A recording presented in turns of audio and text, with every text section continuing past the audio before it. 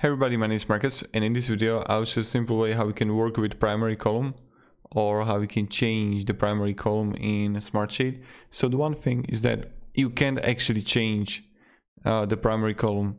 What you can do is simply, it's like when you're going to create a sheet, it will automatically be the left one and it will be the primary column. The only thing that you can do is to rename the primary column to something else and then change the data in it. What you can do also is to, when you're going to create a new sheet,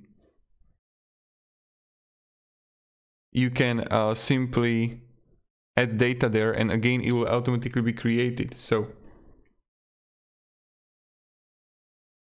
when you create a new item in Smartsheet, the primary column is set automatically.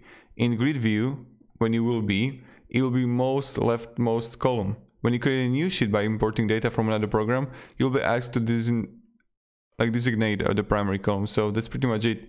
So I just recommend renaming it or create a new sheet, and that's pretty much it. So thank you very much. Have a great day and goodbye.